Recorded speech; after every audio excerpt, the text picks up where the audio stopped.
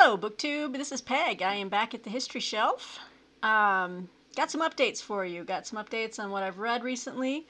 I wanted to show some new books that arrived.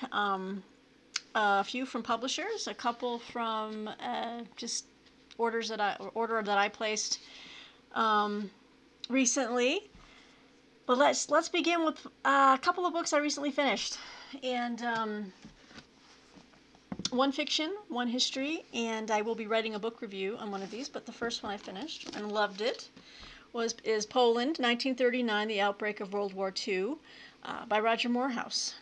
This was put out by Basic Books. Got my little note card in here.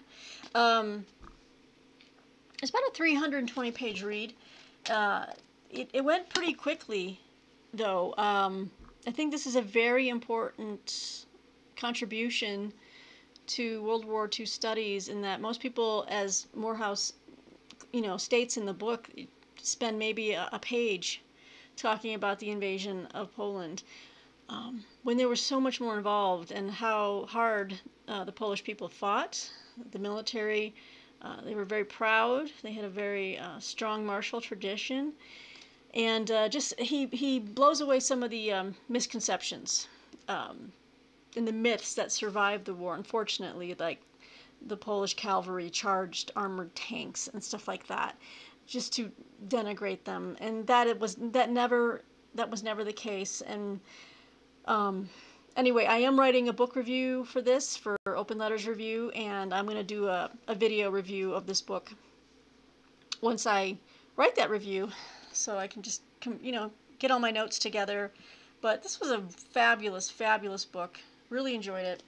And then I finally finished a mystery that I had started, it seems like months and months ago, maybe even last year, I don't even know. But I finally finished White Nights, a thriller by Anne Cleeves. This is the second in her Shetland series.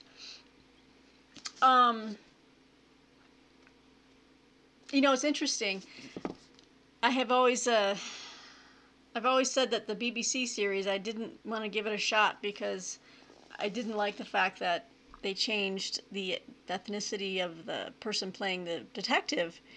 But I think it was Lawrence, my friend Lawrence on Twitter, who said, you know what, I know that they changed that, but you should try watching again, because they really did develop the character. So the detective's name is Jimmy Perez, and so I might give it another shot, and especially since now I've read 2 books in the series, I might watch 2 of those shows to see if they do a good job with the actual building up the mystery and then the reveal itself. This one I gave about 3 stars out of 5. And I think, because this was the follow-up, look at the sophomore follow-up, Raven Black was fantastic. So I think she was just starting to hit her stride. And so I'm thinking of reading the next one in the series, which is Red Bones. So let me know if you've read this one or Red Bones, and let me know if you think it's a worthwhile series to continue. I might check out the BBC series again and try to get past my issues with it, but I finished this one. I'm in the middle of another book, and they're across the room, so I can't show them, but I'm in the middle of The American Mind by Henry Steele Commager, which is a study of American intellectual development, thought, in the realms of literature, law, religion, economics, just and it was written back in the 50s, so it's definitely a time trip. People don't say things like that anymore. Whoops, what happened here? Ah! Okay, guys, sorry. I thought my camera turned off again. This happened earlier. No. All right, we're good. Anyway, and then I am 2 chapters away from finishing 1491, The Americas Before Columbus, and I think that's the subtitle, by Charles Mann.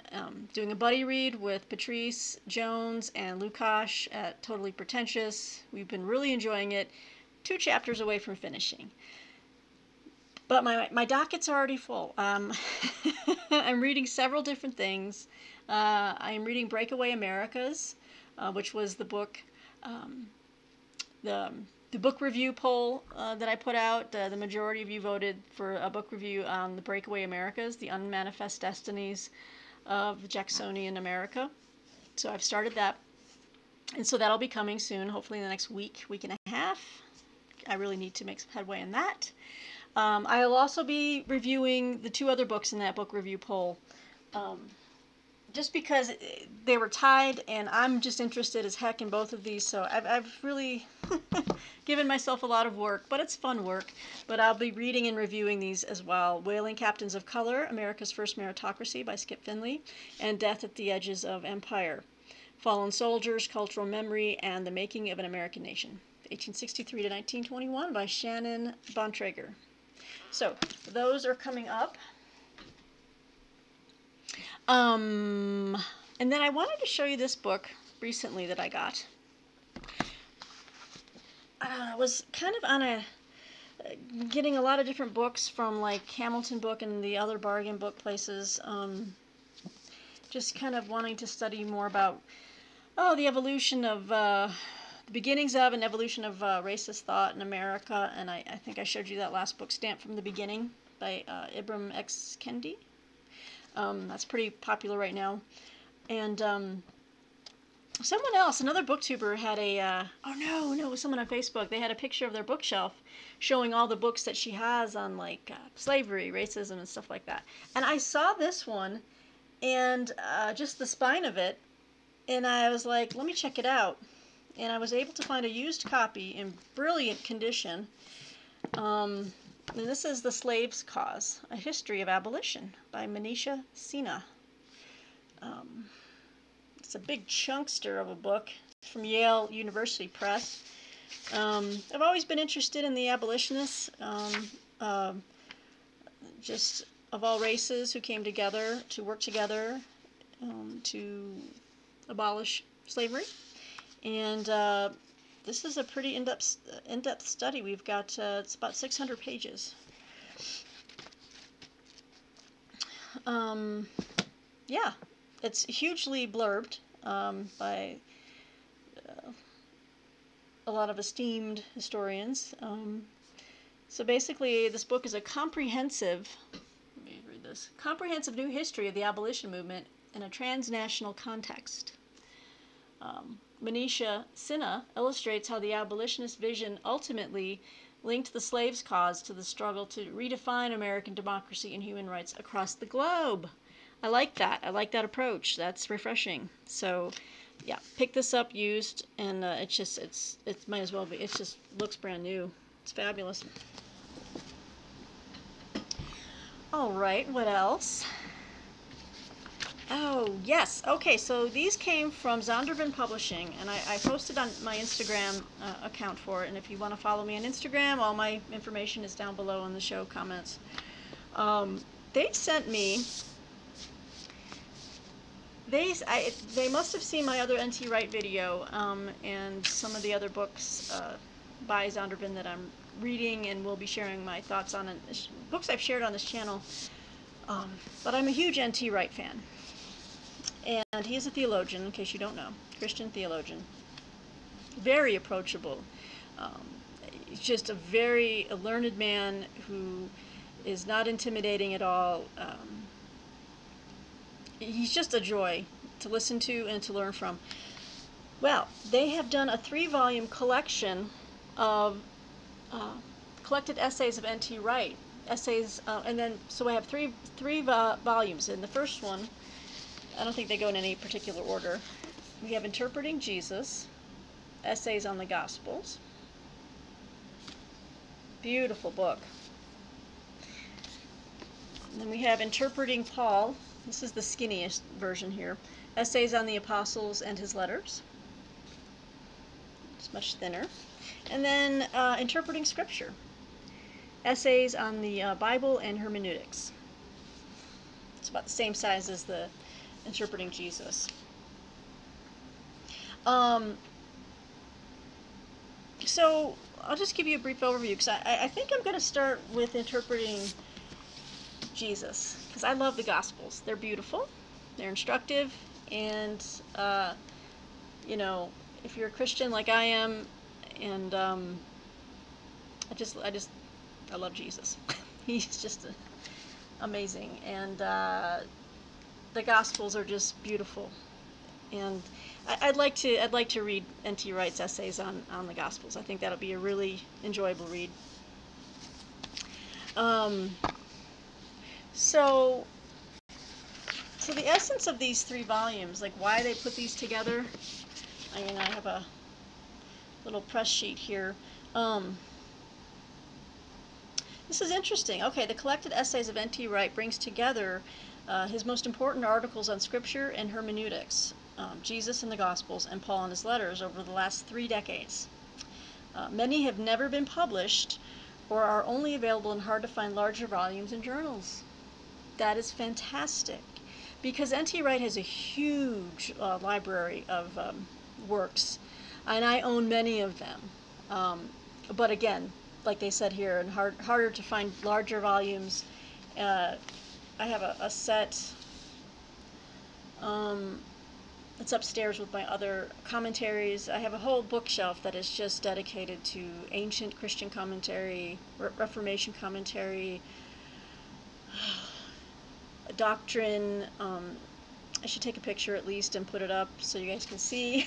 I should do a tour of that, but it's just one huge IKEA shelf like this, floor to ceiling, which is my my spiritual and Christian commentary and Bibles and things like that. But he's got a massive set of just studies he's done. They're harder to read for sure. They are definitely far more academic. I think these will be more approachable for a general public, and sometimes I want to be able to get to the heart of the message quickly without having to really put on my thinking cap and and only make it through a couple of pages when he does his really heavy exploration of the text. But so this is a really good way. I really like what they're doing with this. But it's also for serious students. So the collection has these 3 volumes, and each essay are, they're detailed, incisive, and nuanced exegesis. I love it. All essays are preceded by brief reflections written by N.T. Wright, serving to contextualize the writing and to highlight their place and significance within Wright's voluminous opus. And he does, or corpus, not opus. Opus corpus. So this is a beautiful set. Thank you, Zondervan. I'm going to start with Jesus as I hit myself in the head with the books. And I'll report back. Hopefully some of you will be interested to hear. I know several of you enjoy N.T. Wright. Doesn't matter if you're Christian or not. In fact, I know a couple of you are not at all. And you appreciate the man's writing. It's clear, it's lucid, and it's often charming. So that's what I appreciate about him. And I take courses online that he gives through Udemy. It's Udemy. I pay for them, but I'll always have them. And they're videos of him teaching.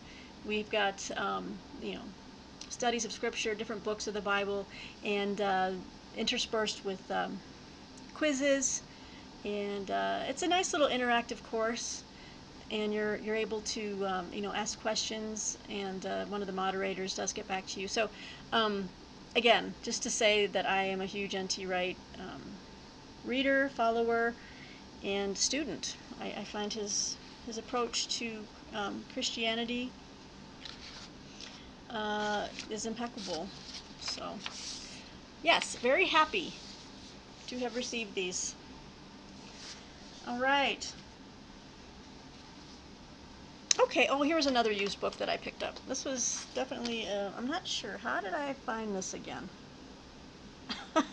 Sometimes when I'm browsing, oh, I don't know where I got this. Oh, duh, it's Naval Institute Press, okay. But it didn't come in my last shipment of Naval Institute Press books. I think I I think I found this somewhere else. But this is Exploiting Africa, the Influence of Maoist China in Algeria, Ghana, and Tanzania by Donovan C. Chow. I had not heard of this. I didn't know China was, you know, getting their fingers involved over there. Now it looks at it from a historical account, but I'm wondering if it takes it up to present day. I bought it on a whim. It was an impulse buy, but I'm going to read it because I'm fascinated, and it's only 150 pages. Let's see, Exploiting Africa examines China's historical role in Algeria, Ghana, and Tanzania from the 50s to the 70s, 1950s to 1970s. An important yet overlooked aspect of the broader subject of China in Africa today. During this time, China meddled in Africa's affairs with its own self-interest in mind and for the benefit of the Communist Party of China. The Chinese arrived in Africa with little fanfare, yet they maintained an active presence that was more pragmatic than revolutionary. Interesting. This book contributes vitally to the discourse on Sino-African history and adds to the contemporary strategic understanding and debate about China in Africa. So I picked that up. Again, a small, skinny volume there. And then I had requested this, and this is from the great folks at University of North Carolina Press. Love their Civil War selection, their collection of books, I should say. This is brand new. This is brand new. I saw another one of my friends on Twitter is reading this right now, and he loves it. And this came out, this year. And this is A Republic in the Ranks, Loyalty and Dissent in the Army of the Potomac by Zachary A. Fry. I love the, as Steve calls them, keyholes, but this is definitely a keyhole history. It really just zooms in on one little aspect of a large event, and this is interesting as heck. So the politics involved with the within the Army of the Potomac, which people don't write about that a lot. I mean, they do tangentially when you're reading about biographies, like McClellan or Sherman. What were their politics? Who were they backing for president? That kind of stuff. But this book talks about how the Army of the Potomac was a political hotbed during the Civil War. Does talk about George B. McClellan because he ran for president in 1864 against Lincoln. It says here that as a source of dissent widely understood as a frustration for Abraham Lincoln, its one-time commander, George B. McClellan, even secured the Democratic nomination for president. But in this comprehensive reassessment of the Army's politics, Zachary A. Fry argues that the war was an intense political education for its common soldiers. He examined several key crisis points to show how enlisted men developed political awareness that went beyond personal loyalties. By studying the struggle between Republicans and Democrats for political allegiance among the Army's rank and file, Fry reveals how captains, majors, and colonels spurred a pro-Republican political awakening among the enlisted men, and then culminating in the Army's resounding Republican voice in state and national elections in 1864. Fascinating, guys. It's been blurbed by Gary Gallagher. It's good stuff. Brian Matthew Jordan. So a brand new book by the University of North Carolina Press. Looking forward to reading this. Let me know what you guys think. All right, well, those are some new arrivals. Those are some of the books that I've finished reading. I've got two more. I have two more that I've been tapped to write a review for.